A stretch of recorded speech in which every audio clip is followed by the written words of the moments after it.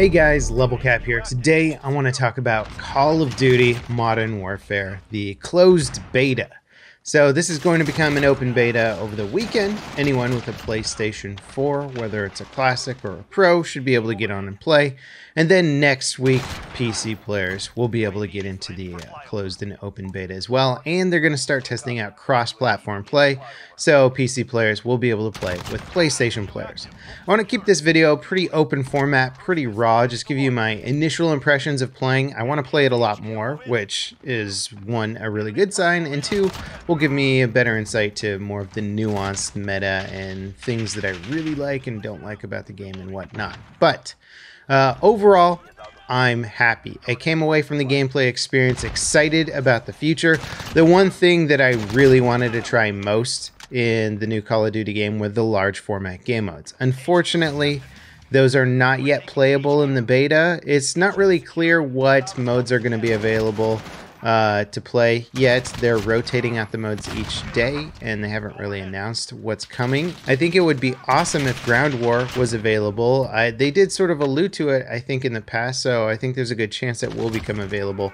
And that, to me, is the most exciting part of the new COD game, because we've never seen what COD can do with such a large format game mode on larger maps, playing bigger, like, domination style games with 5 capture points, vehicles, all that kind of stuff.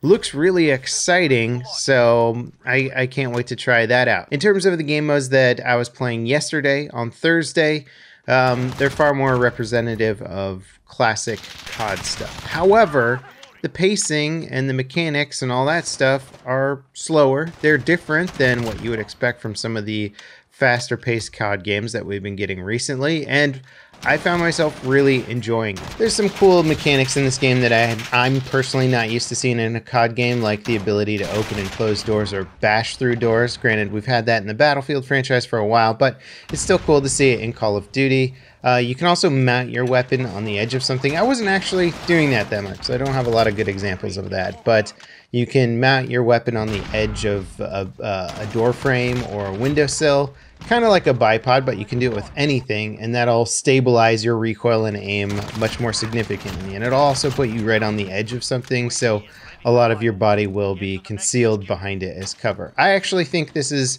integrated pretty well. It'll be interesting to see if it gets a little too cheesy or if people find a way to exploit it in certain areas.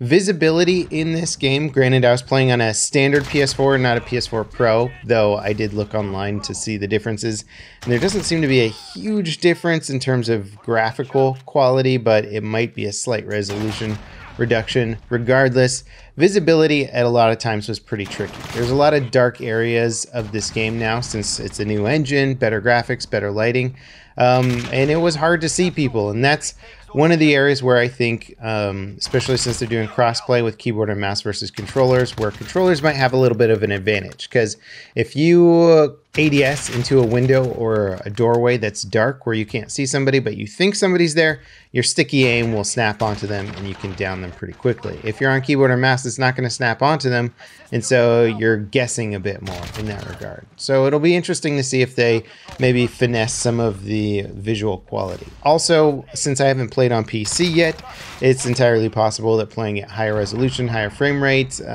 tweaking with the graphics settings and whatnot will make the game's visibility issues far less of an issue, I guess is what I'm saying. So that's something that I'm really excited to test out next week and see what this game looks like on PC, and also test out that cross-platform play. I have a feeling that crossplay is really not going to be as big of an advantage on PC. Playing with keyboard and mouse on PlayStation 4 here, which is what I'm doing, there's definitely a bunch of input delay on PlayStation 4. It's not bad, all things considered, but if you really want to play keyboard and mouse, PC is probably going to be the way to do it. I'm actually really excited about the crossplay potential because it means the PC player base will probably always have populated servers to play in, and it seems like they're doing a pretty good job of it. I don't think that console players are going to be at a significant disadvantage. The sticky aim counts for a whole lot in this, and so you're going to have to be a top tier PC player to hold your own against a top tier console player. Like, I've already seen it. And we've seen examples of it already on some of the like tournaments and the streams that they did for the game already, where you had top tier pro console players going up against pretty good PC players, and you know the console players were dominating in some cases. So that's pretty cool. Now, so far within the beta, we've been able to play 4 maps with 3 game modes. There's TDM, Domination, and Headquarters. Headquarters is actually pretty fun. I like that one a bit. And the gameplay sizes vary from 6v6 to 10v10. I honestly thought the pacing was pretty similar, regardless of those 2 different game sizes. They both seemed pretty fast-paced, and it honestly didn't feel like we needed more players at the time. But if they're implementing larger maps later with potentially much larger player counts, that will be really exciting to see, and see what the pacing is like as well. The gameplay and gun mechanics. So the gameplay is slower. It does feel like there's a bit of an advantage for playing a bit more passively, camping and whatnot. That's always been an element of Call of Duty to an extent. I think once people start to understand the meta a little bit better, camping will become potentially less powerful. People will understand the popular camp spots, or they'll design kits that are really good at fast reaction times and stuff like that to out maneuver campers and stuff. The part that makes it particularly tricky is the incredibly fast TTK of Call of Duty. So if there's a camper and he's got the first shot off, sometimes you're dead before you can react or do anything. And that's just part of COD. It happens in Battlefield too, but I feel like Battlefield sometimes maybe gives you a little bit more reaction time depending what kind of weapons and stuff people are using. So we'll have to see how this balances out in the long run. The fast TTK of Call of Duty does make me feel like there's less of a emphasis on things like headshots in this game. It's something that's a big part of, say, playing the Battlefield franchise. It's like, okay, once you start getting your meta down and your skills, you're going to have to start integrating those headshots if you want to start beating out those better players than you. It's going to have to become a staple of your gameplay. I don't know if that is a staple of Call of Duty gameplay. It feels like just generally getting your sights on target and blowing somebody away is enough because the TTK is so stinking fast. It could make a difference. Again, just my initial impression was like it might not really be that big of a part of it. So in terms of the aiming and the gunplay mechanics and meta, the skill ceiling might not be quite as high as you would expect from other first-person shooters. That being said, the guns are really cool. The animations are amazing. I think this game might have some of the best ADS animations and reload animations. It feels fluid, fleshed out, solid. There's nothing clunky in there with the animation system, and that's something that I've always appreciated about COD games, but this one in particular, things just seem to work out really nicely. I'm not feeling like I'm fighting animations. I'm not feeling like, oh, I could do this faster, or I should be doing this faster. Animations sync up with the timing in game perfectly. I'm not feeling like, oh, I should be shooting the gun now. Why isn't it shooting? Okay, animation's finished. Now I can shoot. There's nothing aggravating like that, which is, you know, the Battlefield franchise is full of that kind of stuff right now. And that's nice. The gunplay from that perspective feels extremely solid. The gun bench and customizing your weapon is flippin' awesome. Like, it's really cool. The upgrades are not just straight upgrades also. So if you unlock a new gun, you're not going to be at a huge disadvantage versus somebody who's got that gun fully maxed out, because all the upgrades and all the things you add to the gun are side grades. Aside from, I think, the perks. I think the perks are straight upgrades like faster reload and stuff like that. But beyond that, you just basically get the options later to further customize your gun. Do you want to control the recoil in exchange for ADS speed or something like that? You know, so it's all a trade-off, and you can customize your gun and make it look really badass. I haven't seen the camo stuff yet, but I assume that's coming. The modern weapon selection is top-notch. I love the guns they've chosen so far. They all look really cool. There's a lot of modification in there where you can take your gun from just being a basic assault rifle to throwing drum mags on there and turning them more into like machine gun style weapons. You get some really cool customization options, and it does seem like the weapon progression goes pretty far. So you'll be able to just keep playing a gun and unlocking more and more different cool attachments to really make it play out differently. And that's exciting. That's fun. I like that a lot. The optics and the both iron sights and red dot sights and all that stuff, they look phenomenal. There's like a flip up magnification sight. I haven't unlocked that one yet, but I've seen players using it. It looks flippin' cool. The developers have really done a phenomenal job with that, considering that you spend so much of your time aiming down sights in this game. Obviously you want it to look good, and I think these are some of the best optical renderings that I've seen in any first-person shooter so far. The art direction is also really good. I think it strikes a really good balance between realism and sort of fantastical, exciting, tactical operators moving around. People are wearing gear that they probably wouldn't be wearing and all that sort of stuff in real life, but it still looks believable enough for it to not take me out of the element, the scene, the setting that they're creating here. So that's really cool. There's obviously going to be a lot of cosmetic unlocks and customization in this game, and it looks really cool so far. The maps are very nicely detailed. The engine upgrade has really added to that with the lighting upgrade and all that stuff. The environments feel more believable, I would say, than previous COD titles. It's not quite on Battlefield's level, but I think the developers are striking a balance between visual clarity and realism, right? The further you go towards realism, the less visual clarity you're going to get, the more campy behavior you will get as a result. So I think the developers are striking a really nice balance between this, and like I said before, they might even need to pull back with some of the dark areas in the game being a little bit too hard to see. If somebody's camping in a dark window, you just might not see them at all. In terms of reading what some of the community is saying and reacting to, it does seem like the COD fan base might be struck on some of the pacing of this game. People who are used to the faster paced games might not like it. As a Battlefield player, I absolutely love it, and I think if you're to make the gameplay any faster paced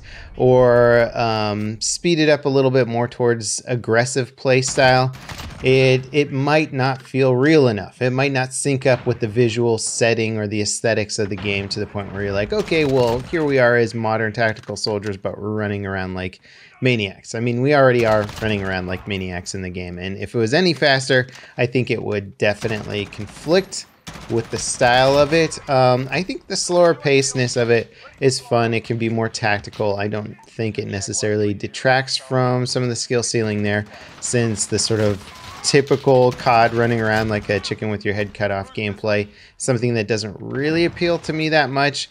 You still get a little bit of that. You can definitely build a kit that plays more in that vein if you want to, but it seems like a game that might appeal more to the tactical side of players as well. There's still kill streaks, there's still cruise missiles that come in from above, which are kind of buggy right now. They have some issues with them, but you'll be running around and explode to them randomly.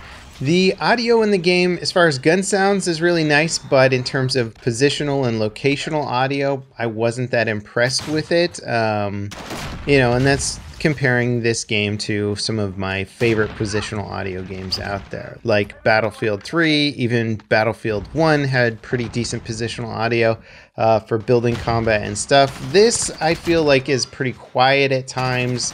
A little bit confusing at times. Maybe it's just because I'm not used to playing COD games lately, but ultimately the audio clarity felt a little bit muddied for tracking targets and positional stuff. I wasn't overly impressed with it, but the gun sounds are a lot better than previous COD games. Now, in the smaller format, smaller map game modes, it still feels much more like a COD game than it does a Battlefield game, and that's purely because of map design and scale. Because with these smaller map designs, you have lanes. You have maps that are designed very specifically around lanes. You could draw out these maps on a piece of paper without any of the cosmetic stuff, and they would look like a little bit of a puzzle or a maze that are supposed to be balanced out to play against each other. And that's good. That's great for tactical gameplay. You can balance things out. You can have standard flanking routes and stuff. The downside to this is that with any game like Counter-Strike, Rainbow Six Siege, Call of Duty, with these smaller format maps, you're going to be running the exact same lanes, the exact same positions over and over and over again. People are going to be hiding in the same spots. You're going to get used to it. You'll flashbang a certain room every single time because you're used to that strategy and that style around it. And that's totally fine. And it works out really well in COD. And if you like that, then you'll like it in this. As a Battlefield player, enjoying the larger format game modes and the larger maps, means that you're not going to be running those same lanes quite as frequently. People are going to be camping in different spots. You'll be fighting in different angles, different areas. There'll be tanks and vehicles in places that you weren't expecting to see them before, and you'll have to deal with new issues and threats all the time. The larger format creates a lot more new instances and new situations that you just haven't run into before on a much more frequent basis, and that's something that can be exciting for Battlefield games.